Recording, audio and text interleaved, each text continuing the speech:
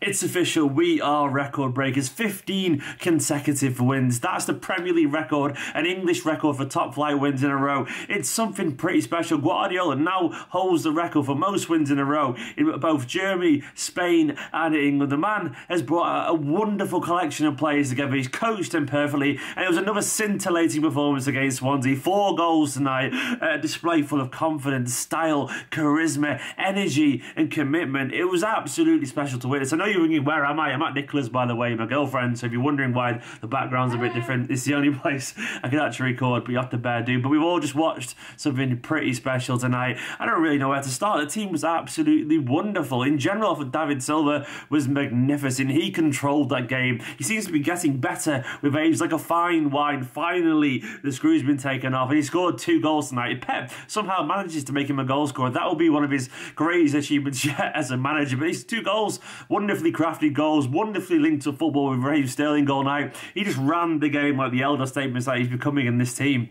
It was notable to me how little pressure we played on our shoulders. After the Derby game, we seemed completely free. We seemed to have a new self-belief, almost this kind of justification for our methods. After all the grinding victories of the past 4 or 5 games, this was a release, a joyous release of scintillating, free-flowing, attacking football. And it came with changes in the team as well. There was no Sane, no Jesus. We saw likes of Danilo, Mangala, Bernardo Silva come into the team. And in general, they were all excellent. It's great now that we can actually swap all these players and still see no drop-off in performance. And I've got to give Pep credit. I've got to give Mangala credit as well. Mangala tonight was excellent. He was calm. If it had been anyone else playing there, Stones or Kompany, no one would have questioned that performance in the slightest. He was playing the ball out of defence. He was strong. He was decisive. He was confident.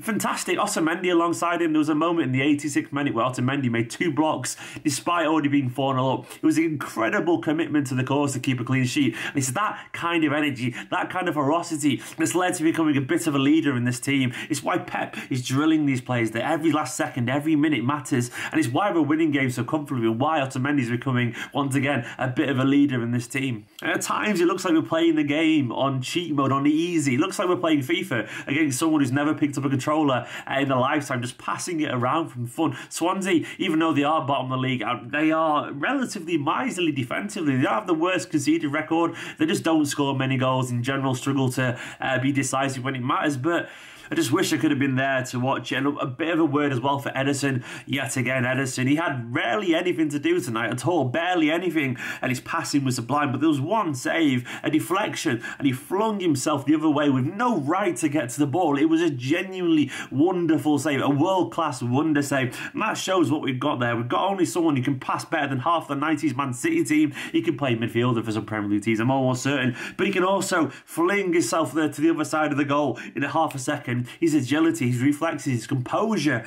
his coolness under pressure, it's sublime. He's becoming one of my favourite City goalkeepers of all time in barely a handful of months. He's a special talent. But I'd say Danilo, he came in at right back and thought he had a lively game. He faded a bit in the second half, but he was driving through midfield, linking up with the attackers very well. And Delph as well was solid over on the left. I've got to give a word for Bernardo Silva. I think even though he did kind of a bit like Danilo go quiet in the second half, I think this was a bit of a breakthrough moment for him. He was roundly and largely excellent in that first 45 minutes. He wasn't just neat, which he usually is. He was also decisive. He set up a couple of chances, grabbed an assist as well, showed some intelligent use of the ball, cutting inside beautifully. He was fantastic. He showed exactly why we splashed a lot of money at him. Hopefully that could be something to kick on from. And it was a beautiful, genuinely beautiful goal from Sergio Aguero. Ride that man off at your peril. He was threatening all night to score something pretty special, and he picked up the ball, drove past 2 Swansea defenders and drilled it into the far corner. He'd already tried that 2 or 3 times and come close.